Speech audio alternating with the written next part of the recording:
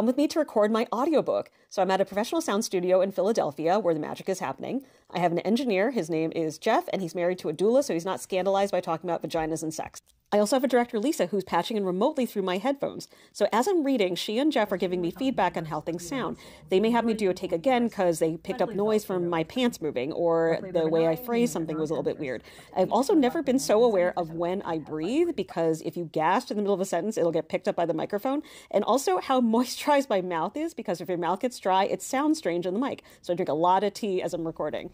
So every place where I have to redo a take, Jeff is making a note so that the editing team can put it together flawlessly and make it sound like I did it all in one take. You'll notice that every surface, including the chair, is covered in material like fabric, and that's to absorb echoes which affect the recording quality. You'll also notice we're using an iPad and not a paper manuscript to read, and that's because turning pages is too loud. It gets picked up by the microphone. I hope you've enjoyed this behind-the-scenes look. I cannot wait for you to read and listen to It's Not Hysterical.